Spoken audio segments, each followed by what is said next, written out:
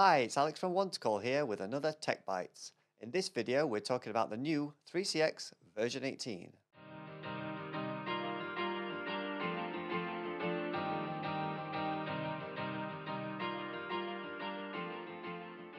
3CX Business Communications Platform is currently on release 16, which has been around with updates since March 2019. A lot has happened since then, so it's no surprise that the 3CX team have been busy readying the next release, version 18, since late 2020. Don't worry, you haven't missed anything. There was no version 17. So we thought this was as good a time as any to take a look at the version 18 highlights so far. In this video, we're going to take a look at the 3CX Management Console. Before we jump into this video, I'd like to introduce you to Call.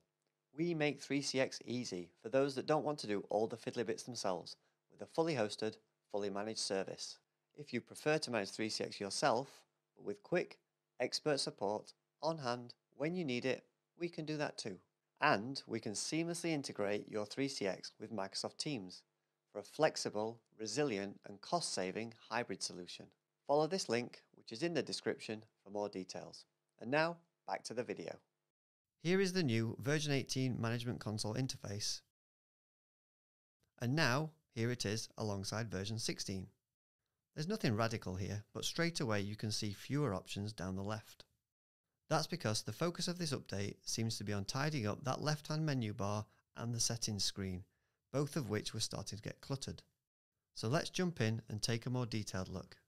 Starting at the top, Phones and Extensions is now Users and Phones. Not a huge change, but reflective of the fact that with live chat, video conferencing, 3CX is no longer just about phone calls. One other change here is that Groups has moved inside Users. Since groups are made up of users, this makes perfect sense. There are no changes to SIP trunks, inbound rules and outbound rules. But you can see that from version 18 onwards, messaging will be out of beta. This area brings together the Facebook Messenger and SMS integrations and the 3CX live chat functions, all of which are fantastic features if you've not tried them out yet. Messaging will now have a settings option, which currently just allows you to set the auto close time for active chats, but I'm sure this will expand as more features are added. Next, let's look at reporting, which is now a concertina. You can see here on this standard version of 3CX version 18, it just contains call logs and CRD. But I suspect on a pro license, call reporting and maybe call recording will be in this section too.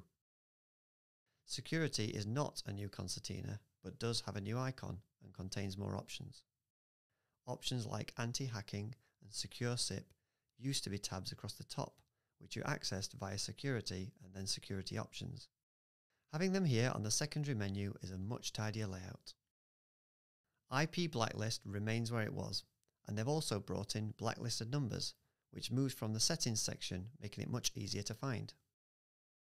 The advanced concertina remains, but is now thankfully in alphabetical order.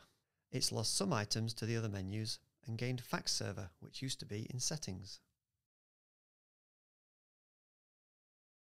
Finally, let's look at settings. 3CX admins will be used to settings blindness, whereby you can't find the option you need even though you know it's in there. That's been cured on version 18 by moving items to more logical positions on the left-hand side and adding category headers. A small act that will make a big difference.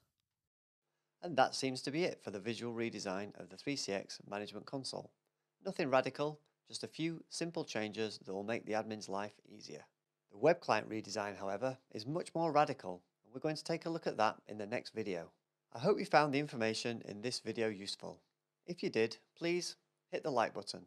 Also, subscribe and hit the bell icon so you get notified when our next video goes live. See you next time.